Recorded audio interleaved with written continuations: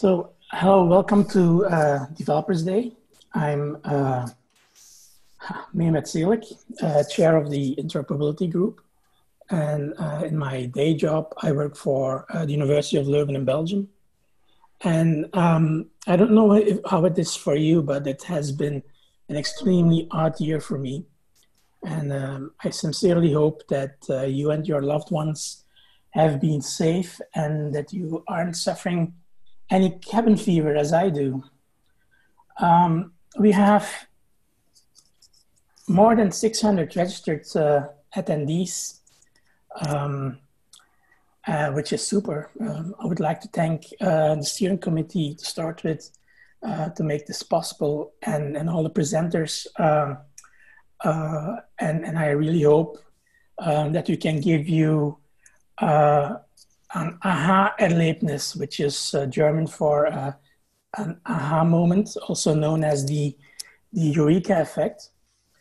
We all had these wonderful experiences of a sudden insight into a topic or problem that kept us busy for some time.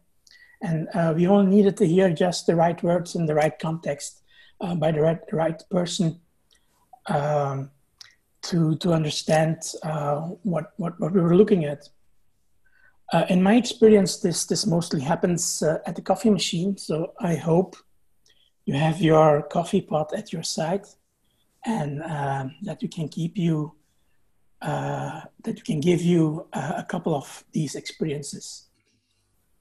Talking about coffee, so we'll have a coffee break after the third session today.